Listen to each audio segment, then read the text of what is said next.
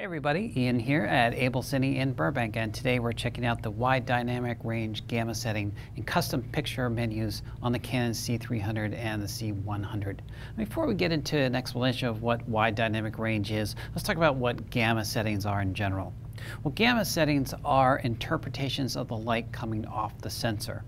And different gamma settings will interpret the range of luminance from dark to light in different ways based on our lighting scenarios.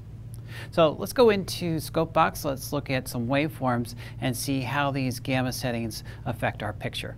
Okay, so here we are in Scopebox, and I have my C300 pointed at my chart here, and you see that I have the EOS standard, and you can also see on my waveform here, this is a RGB or red, green, blue parade of my primaries, and you can see the luminance right now is all the way up at 100, so my whites are just about to clip out here in terms of the setting I have on the camera.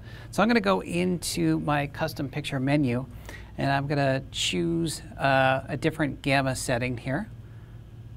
And there's my wide dynamic range. Now you'll notice immediately, as soon as I switch between these two, that I've lost about a stop of luminance here. Now I haven't changed the shutter, I haven't changed the iris.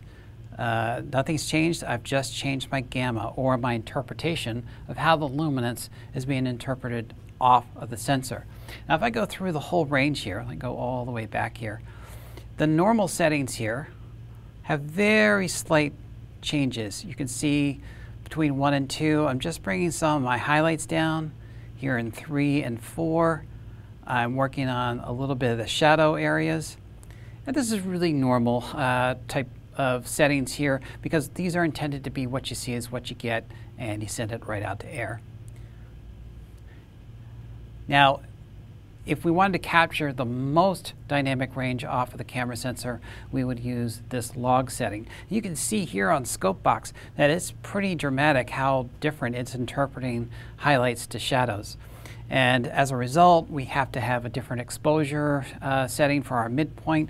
And the other important thing to remember here is if I do use Canon Log, which is great because it's capturing the full dynamic range off my sensor, I'm going to have to do a post grade on this, and I'm going to have to remap or reinterpret what I've captured in Log into Rec709 so it looks proper on my monitor. But if I don't have the time or the resources to do a log recording, you might want to check out the wide dynamic range, because it's the closest thing you're going to get in sort of the normal range of gamma responses in the camera that don't require a post process. To give you a better idea of how wide dynamic range works, I took the camera over to the lens department here in Burbank, and I sat down with my buddy Kyle while he was working on a lens and used a couple of different gamma settings, and now we're going to go over and open it up in XF Utility, which is the free software download from the Canon website, and check out the clips and see what our results are. Okay, so I've come over to a grading area, and instead of putting it into Resolve and doing a color correct, I'm going to just look at this stuff in XF Utility, because the whole point of this is not have to go into grading and do a Resolve session or another grading program.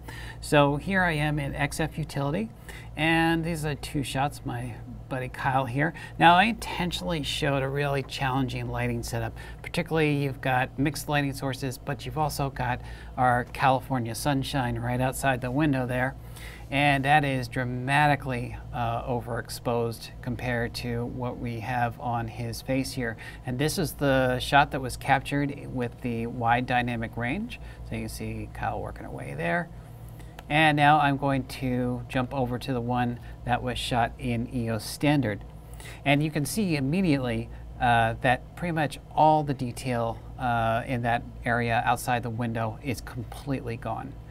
Go back to wide dynamic range, and you can see that it's blown out, but I still have some information there. Again, I chose an intentionally really overexposed shot to kind of give you an example of how this could work to your advantage in different lighting situations.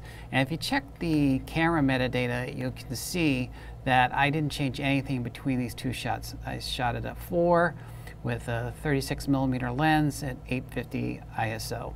And that was the wide dynamic range shot, and here is the shot using EOS standard, and if I go in and I look at the metadata on this one, again, 180 shutter for 36 millimeters, 850 ISO.